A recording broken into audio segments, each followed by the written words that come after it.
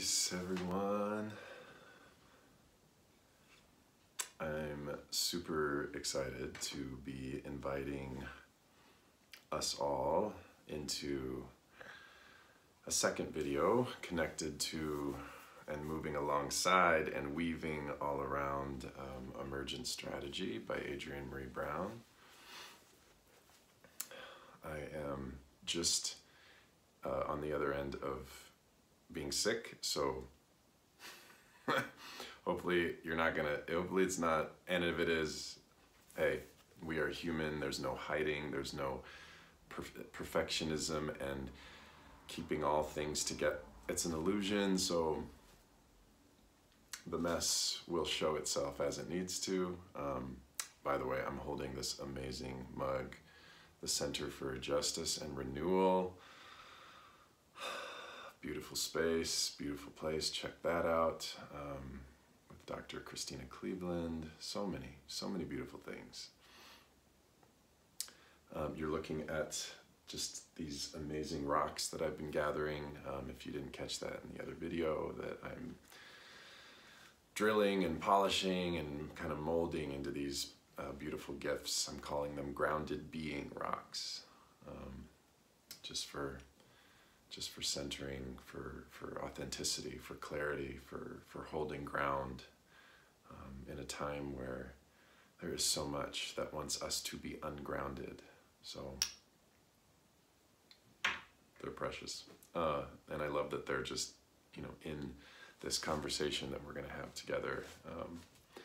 So let's just start wherever this meets you, wherever you are. Let's just start with our breathing.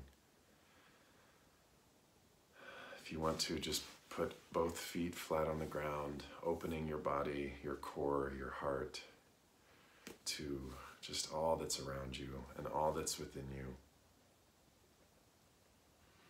Take a deep breath all the way in.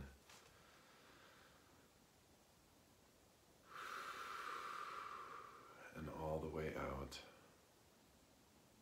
Being extra mindful of the branches in your lungs, moving, absorbing, maintaining life.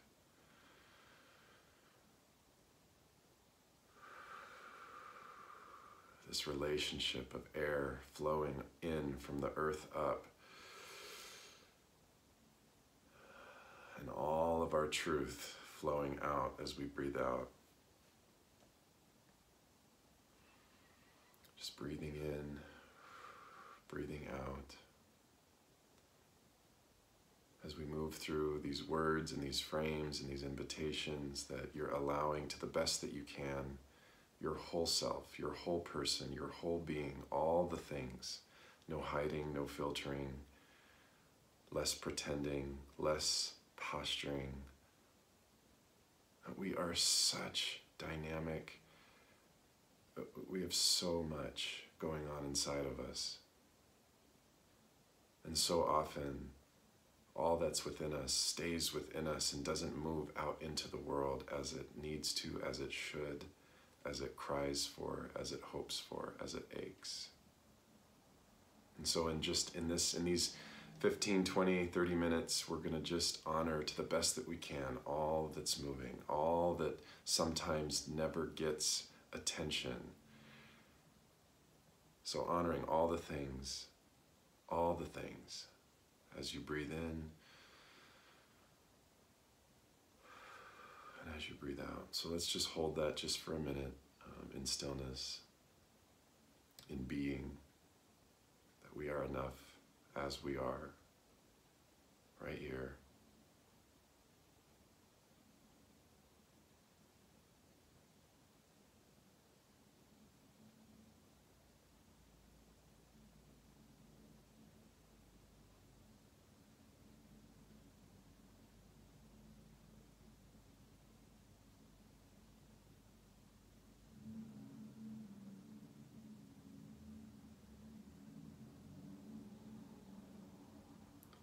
Peace.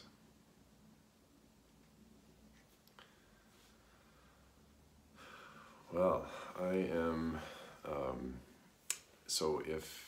I'm super excited and energized by Adrienne's work and just putting beautiful words to that, even in the words, are just so limited to the essence, the aura, the vibration, the frequency of what all this means inside of our living and doing and being and producing and resting and all the things. And so if you haven't yet watched the first video, which is posted with some other things in the Patreon, in the Intrinsic Paths Patreon posting. If you're not an Intrinsic Paths patron, you can find the first video on the Intrinsic Paths YouTube channel, so you can watch it that way. So I would recommend watching that one first if you haven't yet watched it, or watch this one and then go back to that one and then maybe come back. There's just context in that one that will help hold space. And this is all coming from this beautiful book, so I highly recommend just getting this book, finding it, ordering it, sharing it, all the things. And so the first video holds space for, we are in the chapter Elements of Emergent Strategy. And thinking about emergence, the term, the frame, the invitation of emergence. How are we in our relationships, in our workspaces, our committee spaces, our faith, spiritual, religious spaces, our family, friendship, all the spaces we share and hold. How are we getting creative around? How are we being guided to?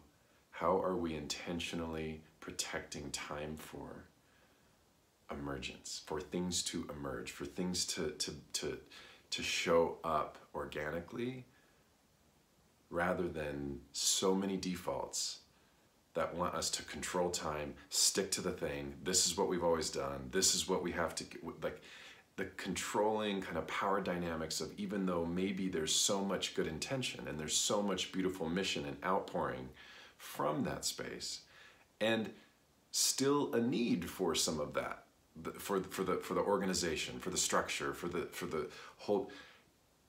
Also, and how are we creating and protecting and honoring time for things to emerge out the side, up from the middle, newness, creative imagination, things that are honoring what's actually going on in each of us, and not just sticking to the plan, the lines, the structure. So emergence, what's going to emerge when we allow honest, vulnerable, open-ended time for things to show up, for things to happen organically.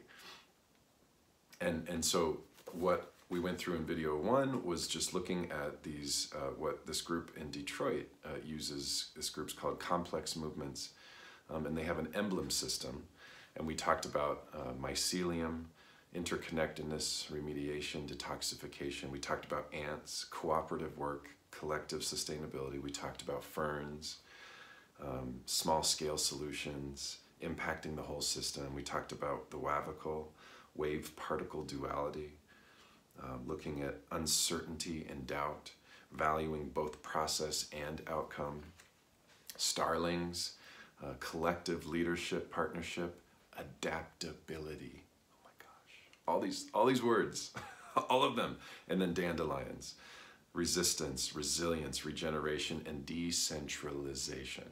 So kind of going through those, combing through those, and again, filtering your relationships, filtering your work vocation spaces, filtering these larger systems that manage our money and manage schools and manage even the political realm, like to be in a place where we are unpacking, peeling, and getting behind and going deeper into how are these systems, how are my relationships, how is my everyday behavior within a working environment tapping into emergence and not just grinding, maintaining, structuring, controlling, limiting. So just be in wonder around all of this. So what I'm going to go into right now, I'm going to continue reading. This is page 46. You'll see these are the different emblems that Adrienne and Complex Movement are using. And I'm just going to continue reading. So we stopped at the last video right after kind of going into those specific elements. And I'm going to just read these 2 pages, and then we're going to go into another list of things and kind of unpack those. And I've just decided there's going to be a series of videos on this framing. And it's so imperfect coming out of my mouth because we are all imperfect and we are all fumbling through themes like this. There's no clear direct path that's at the end of this video or any of these videos. There's no perfection coming out of my body, and what I feel is an ache, and I want to offer and invite the ache. And so let's be in wonder together as you listen to these words. So just take another deep breath.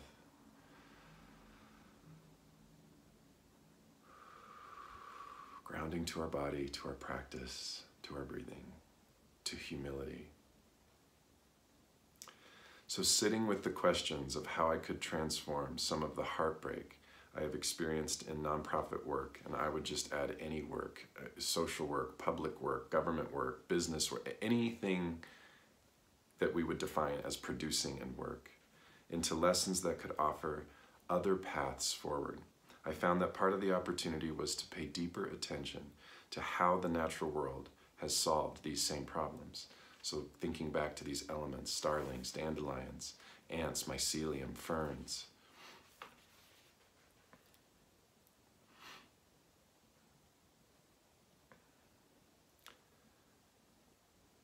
I do believe that what we pay attention to grows. So I wanted to stop growing the crisis, the critique. The elements in this book are a way to shift my attention to the positive, to what I want to grow. I like the word biomimicry, and I love knowing that the practices of mimicking the natural world have been happening since humans came into existence. This is actually an ancient practice, a recovery rather than a discovery. Quote, biomimicry is basically taking a design challenge and then finding an ecosystem that has already solved that challenge and literally trying to emulate what you learn. There are 3 types of biomimicry. One is copying form and shape. Another is copying a process like photosynthesis in a leaf. And the third is mimicking at an ecosystem's level, like building a nature-inspired city. It's by Janine Benyus. The elements I explore reference aspects of the natural world operating at each of these levels, though the bulk of examples aim at the systems and processes. For each of these elements, we spiral from the simple understanding to the more complex ways of thinking about applying the element to our movement work. I define what the element is according to a dictionary, point out some of the places we see this element in nature, then offer up writing I've done on the element, moving from the personal through organizational to movement or collective levels. Towards the end is a brief assessment tool, so towards the end of this book, and we'll hopefully get to that in future videos, you can use to reflect on how much emergent strategy is showing up in your life and work. Then I share some of the emergent strategy practices and tools that I have worked with to create tangible differences in movement work. So just holding some of how she's guiding and moving some information, and here's where we're going to get into some of the doubt or the complexity of, okay, that's how, because a lot of these terms, a lot of these limitations, like there's such a default to make it tangible, make it concrete. So let's move in, let's go deeper into why am I experiencing doubt around these things? Why am I a little unsettled in listening to this long-haired dude who's half awake? Like, where are all the doubts kicking in? Where's the blocks? She continues, I'll add this because of some of the doubt I've seen people experience when approaching these concepts. Some people are more comfortable with emergent strategy than others, but I don't think this has to do with personality or intelligence. We are already emergent beings, just by our very existence, but we've been tricked away from it. Nature versus nurture is part of this. And then there is what I think of as anti-nurturing. That term, anti-nurturing. Let's hold that. The ways we in a Western US context are socialized to work against respecting the emergent process of the world and of each other. Anti-nurturing. And so now I'm going to go through a list, and she offers just a bulleted list of anti-nurturing, ways we in the Western US context are socialized to work against respecting the emergent process of the world and each other. And now we're going to move through a list of bullets. So bullet 1. And again, as you listen to these, be open. Just be open. Allow emergence to show up. If it makes you angry, if it makes you sad, if it makes you even cling harder and tighter to an idea or a construct or a way of being and thinking, just notice how it makes you feel, and just be open to emergence within yourself as these are framed out. So the first bullet, we learn to disrespect indigenous and direct ties to land. So think about that.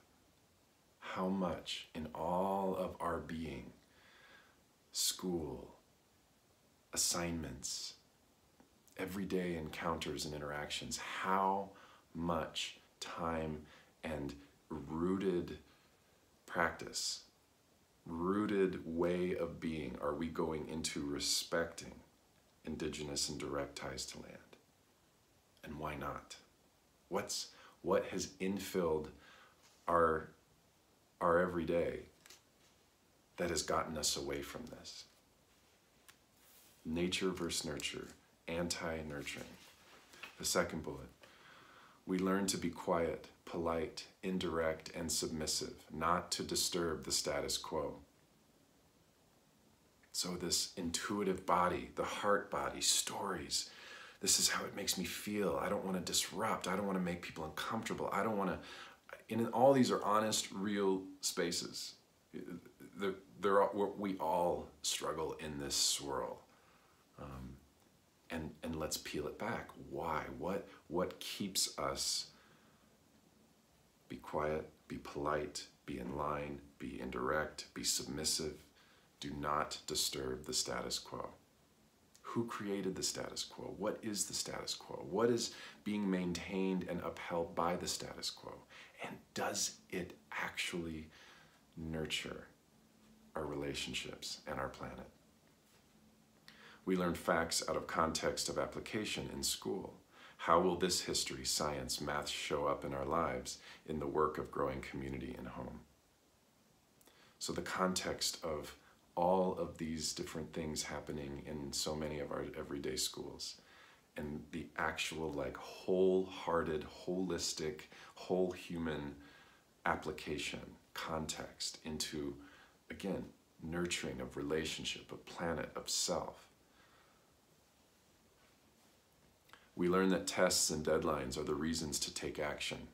This puts those with good short-term memories and a positive response to pressure in leadership positions, leading to urgency-based thinking, regardless of the circumstance.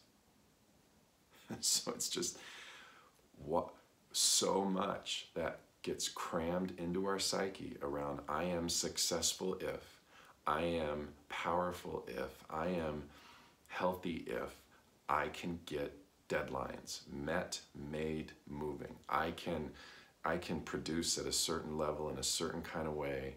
Therefore, I'm somehow checking all these. Who made the boxes? Who's maintaining those boxes? Is that really? Is it nurturing all of who we really are, or all of who the systems, the corporations need us to be to maintain a certain story? So I'm asking these questions. We're going into wonder around this. We learn to compete with each other in a scarcity-based economy that denies and destroys the abundant world we actually live in. So I want to go back to that last one and how it ties a little bit to this one, urgency-based thinking. So imagine trust-based thinking, relationship-based thinking, humanity slowing down, presence-based thinking, right? What about these terms and why can't we integrate them? Are they a threat to scarcity-based economy, right? Like, where does that connect? How does that connect?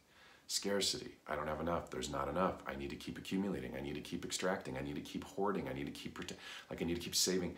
And so this isn't judgment. We all are in this journey and figuring out how to unpack these things. And so this doesn't come with judgment around, I want to save to feel I didn't have a lot here and this is it's just as we imagine a future, as we imagine a life that is not anti-nurturing, but that goes into nurturing and trusting and loving and moving. What does it look like to have and to create time and space for abundance, abundant thinking, where we do have enough to support each other, where what's mine is yours, where we can be in a more of a sharing, collective, community-driven relationship to our resources and our things and our own emotions, and instead of isolating, mine, and that gets smaller and narrower and more lonely. I mean, all the questions around that. We learn to deny our longings and our skills and to do work that occupies our hours without inspiring our greatness. So this makes me think of some of the terminology transaction versus transformation. How much of our day-to-day output, life, energy is going into a transaction of materials, of goods, of things, of production, and how much is going to this inner-outer transformation, a process of greatness and loving who we are, radically loving who we are, so that it is unquestionable to radically love other beloveds and to love and honor and protect this planet. We learn to manipulate each other and sell things to each other rather than learning to collaborate and evolve together. So again, back to transaction and transformation, holding up this idea of the separate self, that I am separate from you. I am not a part of you. So with that thinking, then it's protecting, it's hoarding, it's holding, while there's reasons for it that are real and authentic, as can we imagine more uncovering, more vulnerability, more openness, so that the essence of collaboration and relationship and evolving together doesn't just become an idea in the head, but it becomes essential to survival and to human being in this life. We learn that the natural world is to be manicured, controlled, or pillaged to support our consumeristic lives. Even the natural lives of our bodies get medicated, pathologized, shaved, or improved upon with cosmetic adjustments. So, I think about the false self, the true self. You hear some of these terms like, and that's just me. Who am I trying to be on the outside? Who am I? What am I? Who am I? What masks am I wearing? How am I pretending? How am I trying to be what something almost artificial has told me to be seen, to be loved, to be successful, to be nurtured, essentially, anti-nurtured, potentially, but to be, I am because I'm this, not because I am. Not because I'm honoring what's just real about who I am, how I wake up, what I look like, how I show, all the things, and all the complexity and grace around how we hold these questions. We learn that factors beyond our control determine the quality of our lives. Something as random as which skin, gender, sexuality, ability, nation, or belief system we are born into sets a path for survival and quality of life. The politics of racism, the politics, the control of religion and sexual orientation, the fear of someone who is different, so there's like the tribalism of kind of clinging to what I know. So it's, at least for me, it's an honoring of subjectivity. It's an honoring of how unique people grow up in the world. And there's always this portal of emergence, of being open, that just doesn't cling and defend and scathe and hate and separate. And just the questions around that. In the United States specifically, though I see this most places I travel, we learn that we only have value if we can produce. Only then do we earn food, home, healthcare, education. So again, this human as producer, as just busy, like kind of solely focused worker bee. And again, there's so much around this. This isn't with judgment. This isn't with, it's the honoring of, like, thinking about the ants, like the work. There is work to be done. There is work and toil and sweat. There is all these things that go into day-to-day working and doing. And if it's the only thing, if it's the central thing that defines who we are in the world, what are we missing? What doesn't get honored? What gets destroyed in the wake of that being at the center? Similarly, we learn our organizations are only as successful as our fundraising results, whether the community impact is powerful or not. And I would even add, so she's specifically speaking to social justice movements, nonprofits, but I would just add too, like any business, if we are solely bottom line, transaction, product, money oriented, I mean, all of the humanity, earth, reality, relationship, love, all the things that get sacrificed at that level, so then paring that down, and how is that still activated in these movements that are attempting and working and thriving within, and working to thrive within helping us love each other better, helping us take care of each other in more nurturing ways? How are those spaces still just taking all these themes of anti-nurturing with them? Three more bullets. Okay. I know this is a lot. So I hope there's just again, be breathing, be open. You might need to rewatch some of these things over again. You might just get the book and kind of sit with these different bullets, each one at a time. Maybe write some notes on, this is how this feels in me. This is where I'm getting agitated, or this is where I might be getting judgmental, or this is where I may be saying, oh, that's great for you, Jonathan, but that's not real for me. Just whatever it is, just listen to what's emerging in you as some of these themes come up. We learn as children to swallow our tears and any other inconvenient emotions. And as adults, that translates into working through red flags, value differences, pain, and exhaustion. So let me read that one again. We learn as children to swallow our tears and any other inconvenient emotion. And as adults, that translates into working through red flags, value differences, pain, and exhaustion. So I feel like it's just not honoring what's naturally coming up. So it's connected to just this, what I was just sharing before, like just honor your emotion, honor tears, honor rage, honor, how are we allowing it to go all the way out and through in a way that's just honoring of where that's coming from. And the self-awareness practices to kind of dissect it, open it, move it.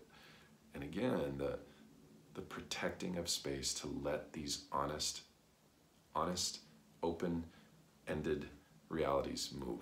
The emergence of these things. We learn to bond through gossip, venting, and destroying, rather than cultivating solutions together. I can't even begin. We're all guilty of this, all of us, in so many ways. And the thing that I find with a friend of mine, a dear friend, Nicole Huguenin, and others who do so much beautiful work around these topics, I think about moving at the speed of trust. That, okay, if I'm not feeling connected, or if I have a judgment, or if I have something that is in a small way destroying the credibility, integrity, and beauty and divine belovedness of this person in any way, how am I moving into trust, relationship, and solution? And that doesn't mean I need to get together maybe with every single person that I have a disagreement with, but how am I leaving room inside of that space of wonder for, I don't know the full story.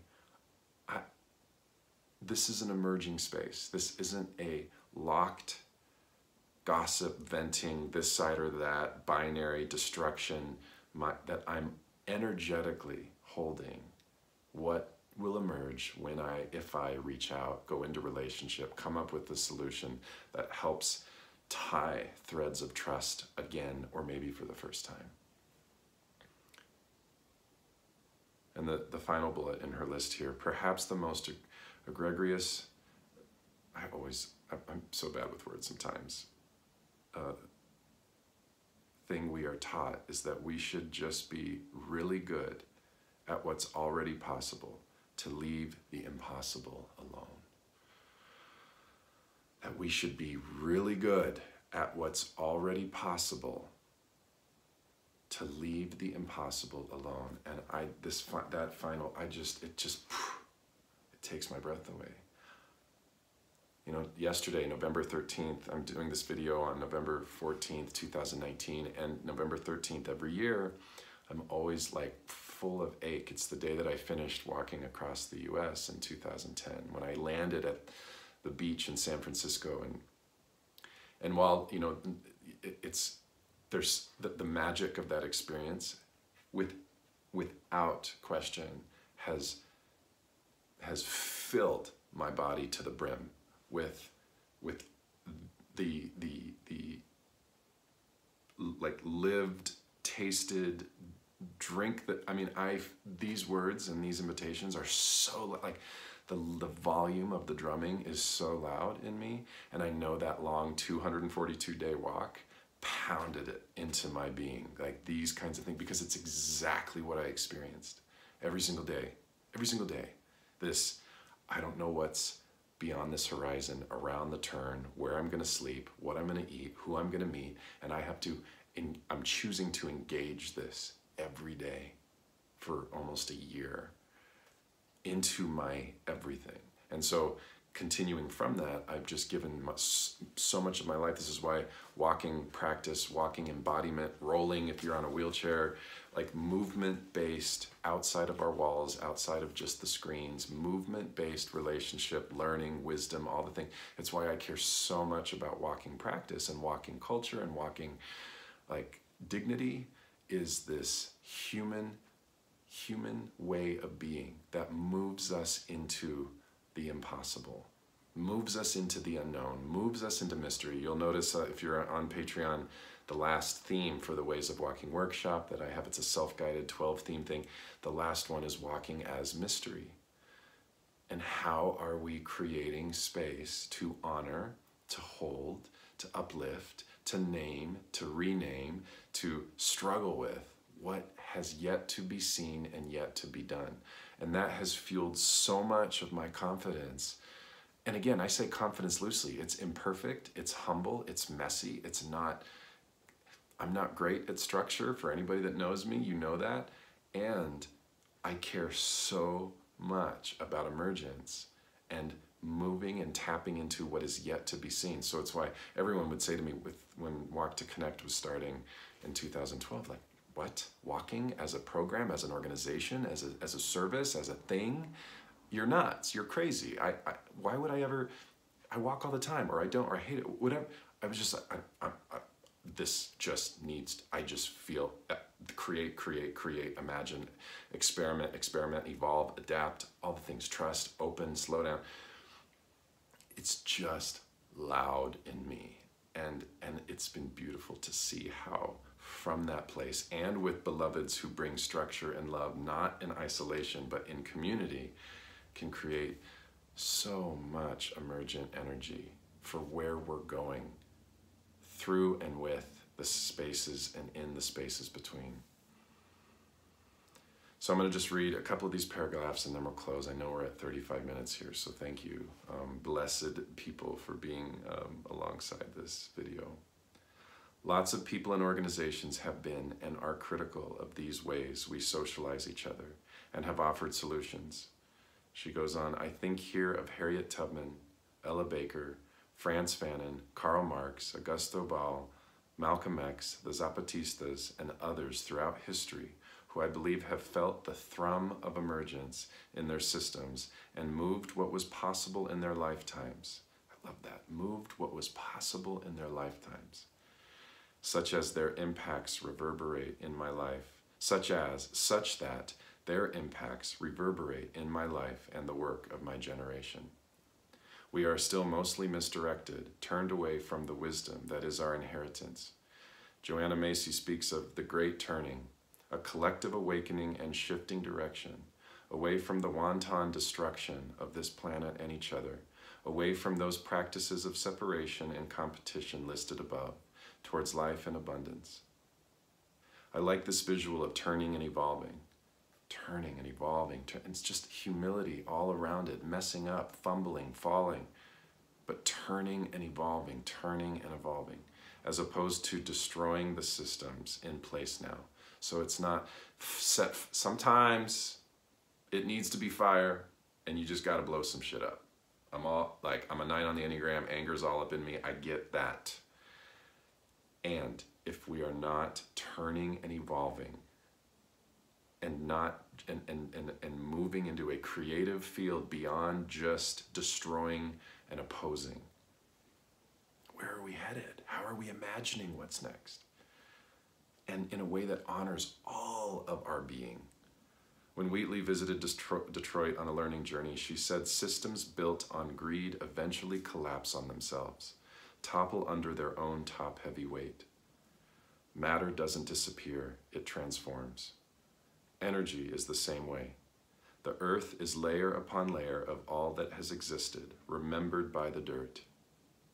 It is time to turn capitalism into a fossil. Time to turn the soil, turn to the horizon together. I just love these words. If, as you are engaging these elements, a clearer framework appears, or an additional piece, that's good news. Let's all be conduits of the wisdom of this planet. I think any efforts to engage the emergent brilliance of our world will help with this turning, will help with liberating humanity from its current role as a virus Earth should shake off. So, without further ado, the elements. And she goes in the elements: fractal, adaptive, interdependence and decentralization, nonlinear and iterative, resilience and transformative justice, creating more possibilities. And then she goes into the nature of elements. So with fractal, the relationship between small and large, adaptive, how we change, interdependence and decentralization, who we are and how we share. Nonlinear and iterative, the pace and pathways of change. Resilience and transformative justice, how we recover and transform. Creating more possibilities, how we move towards life. Okay. So let's take a deep breath.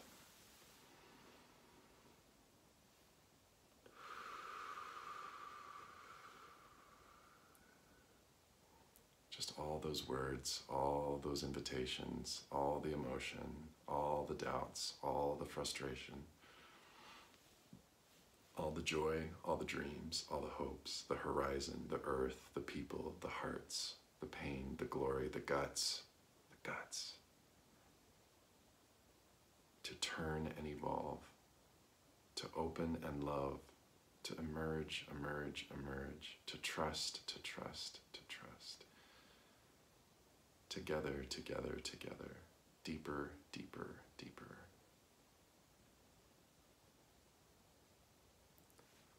So peace, everyone. Thank you. If you have moved in this with me for 40 minutes, blessings.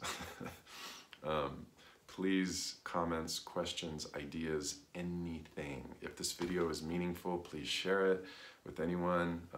Definitely consider watching the first one if you haven't seen it. And a huge thank you to Intrinsic Path's patrons. Each of you allow videos and space and time and imagination around these themes and topics to, you make it possible for me to hold space in this way. If you are interested in moving alongside as a patron, the nature wisdom, now I'm not trying to get all tiered and leveled, the $10 plus thing is only just because of shipping and all that. So don't feel any pressure. If money's ever an issue and you want to rock one of these grounded being rock necklaces, they're so rocking, just send me a message and we'll figure out a way to get you one without all that transactional stuff. So just be blessed, be invited, and peace to your journey. I crave to be alongside you and your work and your team and your relationships as you explore this imperfectly. I'm learning. I don't have answers. I think I just ache for invitation and want to be alongside you as you explore it. So peace, friends. Thank you for your time. Cheers. And thank you, Adrienne Maree Brown and Emergent Strategy. Follow, connect to her work. She has a membership. If you want to support what she's doing in the world, you go to her website, Adrienne. I think it's adriennemareebrown.com. Okay, peace.